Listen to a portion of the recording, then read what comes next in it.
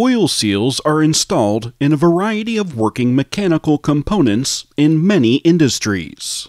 Such seals are typically composed of rigid metal inserts referred to as shells, portions of flexible rubber, and in some cases, garter springs.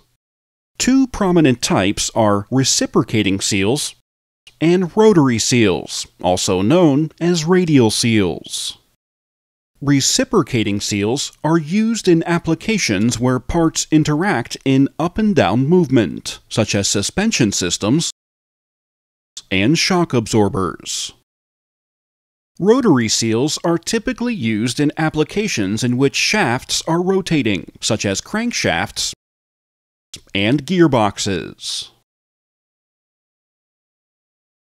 This course will focus on oil seals used in rotary applications, which are typically manufactured as single lip or double lip, depending on the requirement.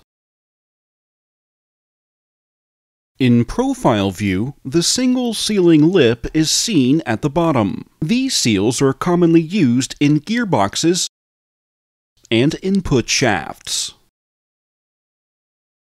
Here is an example of a single lip oil seal fixed into a housing and onto a shaft. In profile view, it is clear that the single sealing lip makes direct contact with the shaft. As the shaft rapidly rotates in service, a properly functioning seal will keep the oil inside of the housing and keep dust, liquids, and other particles out. If the lip was damaged, oil will leak between the shaft and the lip, and unwanted particles will access the working components inside. Double lip oil seals have both a sealing lip and also what is referred to as a dust lip. These seals are commonly used on crankshafts and pinion drive shafts. Here is an example of a double lip oil seal fixed into a housing and onto a shaft. In profile view, it can be seen that both the sealing lip and dust lip make direct contact with the shaft.